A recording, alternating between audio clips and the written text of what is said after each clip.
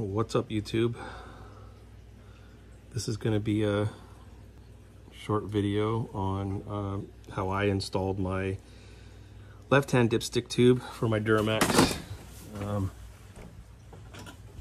So I kind of have it in there already.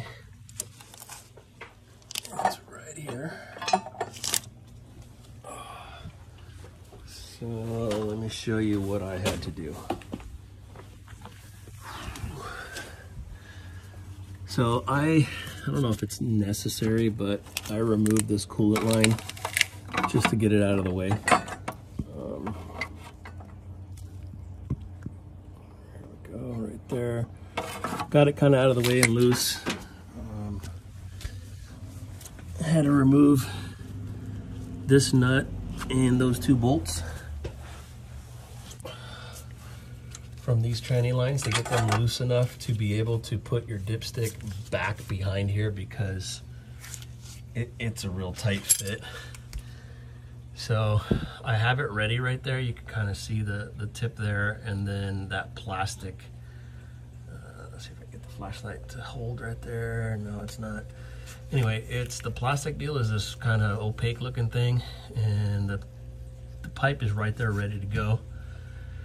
So the first time I took this plastic deal off, transmission fluid started pouring out like crazy. So now I got it ready. I'm going to pop that up, push it up and out of the way, and it's gonna start pissing, and then I'm just gonna shove that tube down, and hopefully that'll be a small mess instead of a big mess.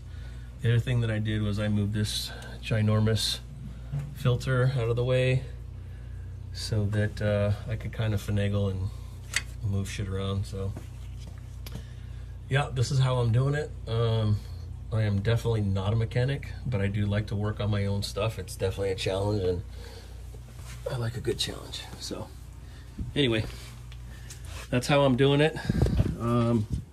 Checked on YouTube to see if there was anything out there, and there wasn't. So here you go.